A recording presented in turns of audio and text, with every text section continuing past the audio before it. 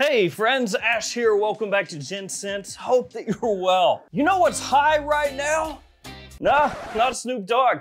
Fragrance prices. Pretty much across the board, whether we're talking niche, indie, or even designer, fragrance prices seem to be on the rise, especially if we're just talking about at full retail, but even at discounters as well. Some of them are pretty penny. And with that in mind, I wanted to go over with you guys today 10 fragrances that are perfect for spring and also summer that are not gonna break the bank. Fragrances where you don't have to spend a mortgage payment to pick up a bottle. Because I know for a lot of you out there, when you see a new fragrance come out, you're like, wow, I'd be really interested in that. And then you see the price point at retail and it's $180 or $200 plus. You just go, oh,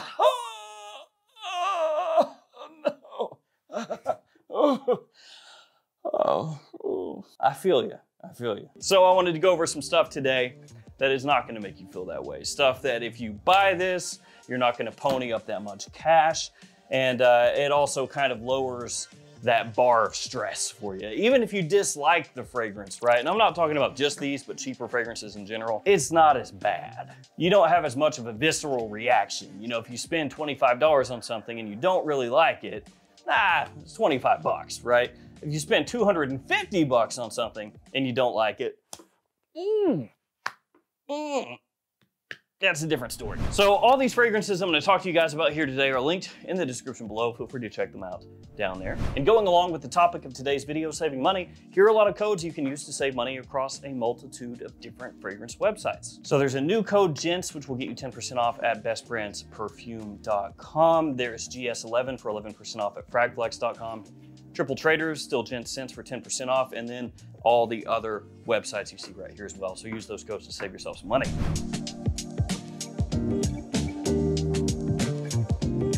All right, let's jump into these fragrances. No particular order. We're gonna start off with Perry Ellis America.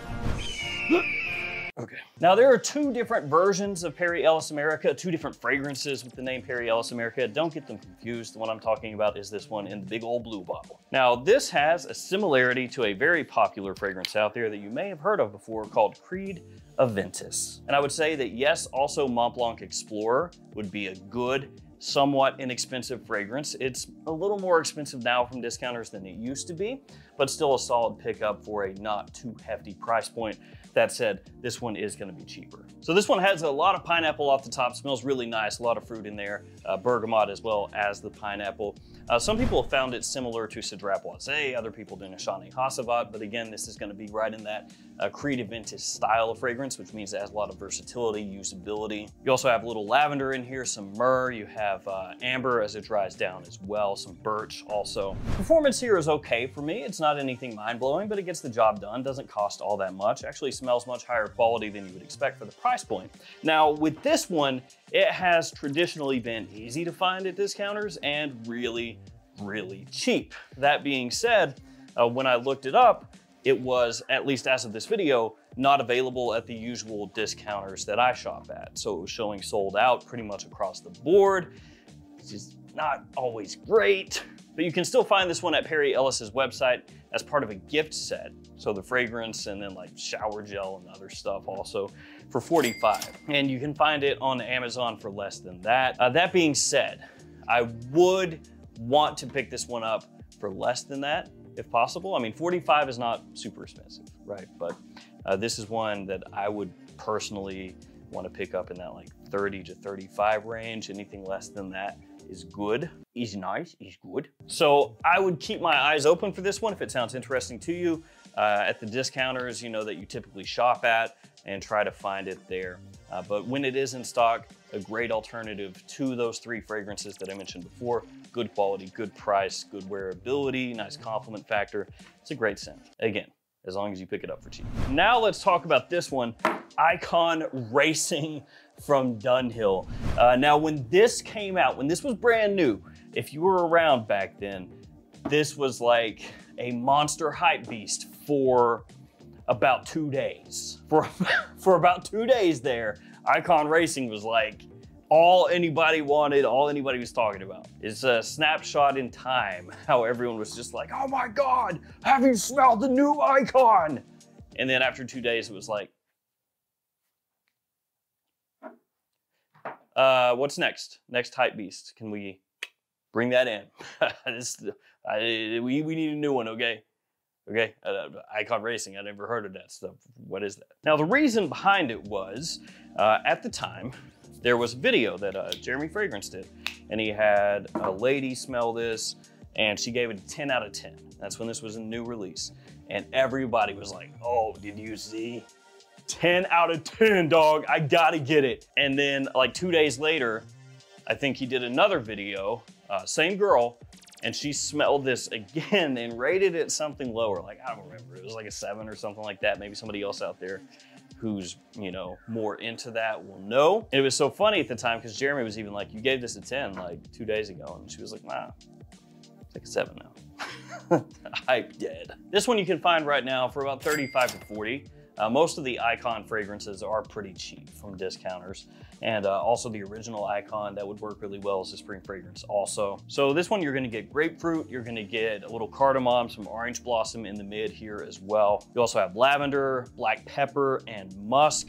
It initially got comparisons to Invictus Aqua, Legend Spirit, kind of in that style a little bit. And it certainly has a touch of that kind of freshness and sweetness off the top. But I will say that Icon Racing is not quite as like bubblegum sweet, not as saccharine sweet as those ones can come across. This one is a little bit more grown up, slightly more elegant, but still in that overall style. Another one that's extremely wearable, very versatile, easy to pull off, that people do like a lot. And I'm talking about just your average person. This is a really appealing scent profile. Doesn't cost very much at all. The bottle, the presentation looks solid, looks nice. And the performance on this one is pretty good as well. So Icon Racing, that one worth a pickup if you're looking for a cheap, everyday wear kind of fragrance that has a little sweetness to it, but not overdone. Let's go fresh with low DC Shades of Kolam next. I'm probably butchering that pronunciation, I apologize. This is from Issey Miyake. This one you can find as of this video for about $25, and that's at Joma Shop. It is really, really, really inexpensive.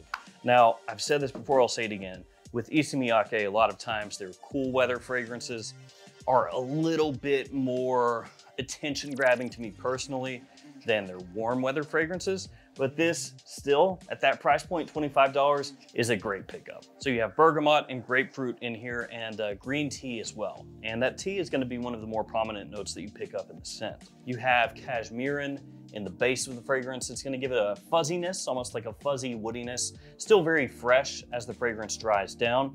And it's drawn comparisons to a few niche fragrances, actually, having some similarities to some other scents out there by Le Labo and Diptyque as well. So it's another one that has good freshness to it, good versatility, and has enough classiness to it that you could easily wear this to work, to the office, or casually as well. And I actually really like the presentation. I think it looks really slick. 25 bucks, that's next to nothing when you're talking about name brand fragrances. After that one, Dolce & Gabbana Light Blue, Love is Love. Now, this is discontinued, and for a while, it was pretty much out of stock most places. Couldn't find it very easily, but as of this video, it is in stock, so you can purchase it once again. If you're watching this in the future, maybe not even that far into the future, it's possible that this is gone once again and not quite as easy to find, so keep that in mind. So you can find it for about 35 bucks as of when I'm shooting this video, and I would say that also Light Blue Eau Intense or the original Light Blue, that those would work really well also and don't cost a whole heck of a lot of money. And to my own personal taste,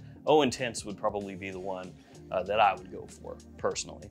But this one is, I'd say, maybe a little more unique than Eau Intense, as vanilla ice cream scent. So that's one of the notes in the fragrance. There's also apple, good amount of apple. You have a grapefruit in here, so you have a nice citrus touch off the top. Actually, a decent amount of citrus. There's also bergamot and mandarin orange. Then you get amberwood in the base as it dries. So like I said, you get kind of a citrus mixed with apple, and then a soft vanilla ice cream in there, giving it the sweetness in the mid and into the dry down. So really unique, very appealing, easy to wear. Not my personal favorite in the Light Blue line. That would be more Forever, Italian Love, and Eau Intense.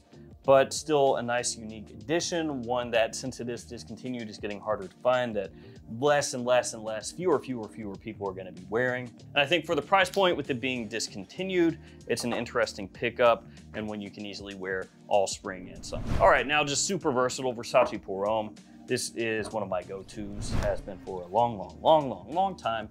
I don't think this is, you know, spring specific fragrance or summer specific fragrance. For me, this is kind of just a jack of all trades scent, really. Just really clean, fresh, easy wearing. Similarities to Allure Homme Sport and Missoni Wave. So those three, they get lumped in together quite often. So you have in here lemon and bergamot off the top. That's the citrus combo that you're gonna get. Actually a decent amount of lemon. Not really sharp, but it does have a little more bite than a lot of other citrus combos, because lemon is not quite as often used, you know, compared to bergamot or grapefruit. Then you also have neroli in there, gives it a nice softness along the edges and an additional citrus pop, like an additional nuance to the citrus. You have some other florals in here as it dries down. You have cedar, you have tonka, you've got musk. Again, a really easy wearing, kind of out of the shower, fresh fragrance that still has a bit of classiness, just like some of the other ones that we've talked about here. This is, I think, one of the easiest wearing office fragrances ever made. You can really go heavy with this stuff if you want to. Nobody's gonna dislike it. Versace Pour Homme, just great all-around choice, I think. All right, Star Walker up next from Mont Blanc. It's one of my favorites from the house. It really gets overlooked by your average person because they're gonna be going for one of the Legend fragrances or Explorer. Doesn't cost much at all. And I think it's better suited to spring probably than any other season if you were gonna try to like pigeonhole this into a specific season. Not that you have to do that, but if you did, you can get this one a lot of times in the mid-20s. Pretty cheap. It stays cheap, basically. It's been cheap for the past, I don't know, ever since it came out, it feels like. So essentially for the past almost 2 decades, this thing has been affordable and pretty easy to find, but I'm okay with that. Again, citrus off the top, but bamboo in there. The bamboo is really nice in this one. A little bit watery, clean, green, relaxing, calming. Again, a bit of classiness to it. Sandalwood in there, musk as it dries down as well. This and Gucci Pour Homme 2, which is discontinued, were my go-to like evening, relaxing, calming fragrances for the longest time. Unfortunately, the Gucci you can no longer find easily, but this one you still can. And I think it's also a great daily scent. And the bottles match up really well here. Okay, this next one is gonna get hated on, all right? It has been hated on. It's going to continue to be hated on. But for a lot of people out there looking for an inexpensive fragrance from a house, a brand that people know, it would be a really good daily fragrance, or at least a good fragrance to have in their rotation potentially. Now, do I love the fragrance? I can't sit here and tell you I do, but at the same time, I think that it has a lot of usability for people out there, and so they should be made aware of it. And it's this one, Jimmy Choo Urban Hero. Now, I'm not gonna just flame the fragrance, okay? I'm gonna tell you about the fragrance and things that you could really like. One thing I will say, the cap comes off way too easily. Don't pick this thing up by the cap because it will go flying. I know from experience. Sounds like it clicks in there and then you pick it up. Oh no. So you would look at this, probably think it's a super overly sugary, sweet, youthful scent, but it's actually not. It's got leather in here as one of the more prominent notes that you pick up. There's also finger lime off the top, so a little different citrus in there. You have pepper, rosewood, and vetiver as some of the other notes, some ambroxan as well. So it does have a bit of sweetness and freshness, just not as overloaded, again, as you may think looking at this one, just, you know, without ever smelling it. It has an opening that's really easygoing. The citrus in there, again, you know, gets your attention. And as it dries down, that leather comes out more and more. It's a very wearable leather scent. It's not one that's overly funky or anything like that. And because of that kind of mix, you know, where it's fresher up top and then gets heavier and a little bit darker as it dries down, it has good usability between day or night. Performance could maybe be a little bit better, but again, it is really cheap. So this is one that you could buy, spray on pretty heavy if you wanted to, or spray it onto your clothes and not have to worry if you need to reapply or something. From there, we're gonna go with Varvatos, who have some of just the best looking bottles, really, especially when you're considering the price point you can get these for. Just about all the Varvatos fragrances nowadays you can find for about $35 or less.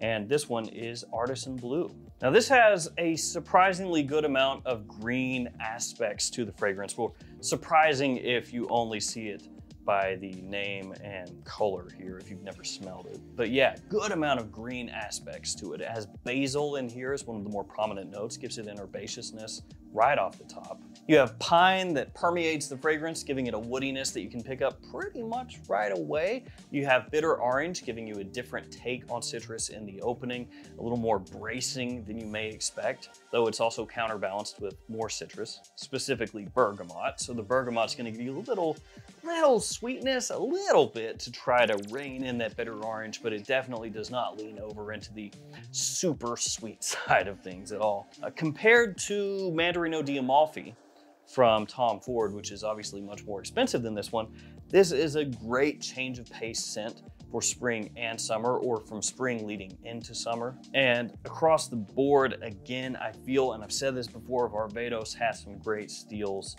for the price point that you can find them at nowadays. Then we got Coach for men. I mean, it's just easy, it works. You know, maybe not like the sexiest choice as far as something very different, something out of the norm, but for an inexpensive fragrance that gets the job done in spring and summer, Coach. It's a name everyone knows, presentation looks good, fragrance smells good, super versatile, big compliment puller, doesn't cost you much. I mean, there's a lot to love. It's got pear, it has kumquat as one of the notes, which you don't hear that too often. It's got a fine note of kumquat. Also has bergamot, lavender, suede, very easygoing leather note in there, ambergris, which is, you know, ambroxan. It has drawn comparisons to Jimmy Choo Man, which is also very affordable. Between the two, I would personally go with Coach for men if I was gonna keep just one, but Jimmy Choo is also an acceptable fragrance for the price point, and it's also, like this one, really easy to wear, basically an everyday type of scent. You know, one of those ones you can just grab, spray, and go, don't have to think about it. But Coach for men, gotta put that one in there, just an easy choice. All right, last up, we got this one, Hugo Now. So this one is obviously gonna be more of a warm weather scent. You can tell just by looking at it. So if you're using this during the spring, be more during those really hot spring days, because this is very refreshing, extremely brisk. It has ice as one of the notes in it, along with lemon zest and mint, some aquatic notes in there, and then vetiver as the base note, so a little woodiness in there as well as it dries down. Now, a couple things to know about this. It comes in the canteen style bottle. So if you're familiar with the Hugo Boss canteen style fragrances, you know what I'm talking about. They typically come across little simplistic. They have a certain feel to them when you spray them on. So they don't come across like something that's trying to be, you know, a really complex, artistic kind of scent, right? They come across like pretty straightforward. Hey man, this is what you're getting. This is what I am. I'm not trying to smell super expensive. I'm just trying to smell pleasant. That's the Hugo canteen fragrances. And sometimes it works out pretty well. And when you can get it for a good price, you know, 30 bucks, something like that, it works. And you're like, all right, nice. This is solid. I can use this in these situations, and it smells just simple and clean and easy going, like I said. But if you pick it up for, you know, $50, $60, $70, $80 or more, those canteen fragrances can just smell like complete garbage, just really, really trash. This one I think has a really great opening to it. So that lemon zest, it's there. It's not super sharp. It is a little bit bracing, you know, very fresh, uplifting, energizing to an extent. But it's that sweet mint, that like almost iced mint underneath it, and the aquatic feel that this one has, that really pushes it forward. It makes it stand out a little bit versus some of the other canteen fragrances. It'll have you smelling great when it's hot outside. That's really when I would go for this one. So again, in spring, late spring into summer, when it gets hot outside, this is a really great choice. You can wear it anywhere. I mean, there's nothing here that that stands out, that sticks out in a bad way. You just kind of have to know what you're getting into. I would say out of everything here, this one comes across, again, to beat a dead horse, the most simplistic, but that's not always a bad thing because it does have a really addictive quality to it when it's hot out. So there we go. There are some fragrances that will not break the bank, that are not super expensive, that you can use through spring and summertime. And most of these, really all of them, other than maybe Perry Ellis, are from names that are recognizable pretty much right away. And honestly, Perry Ellis is pretty recognizable too. All right, guys, that will do it for me. Thank you for hanging with me here today. Stay safe out there. I'll see you tomorrow with another fragrance video. See you later.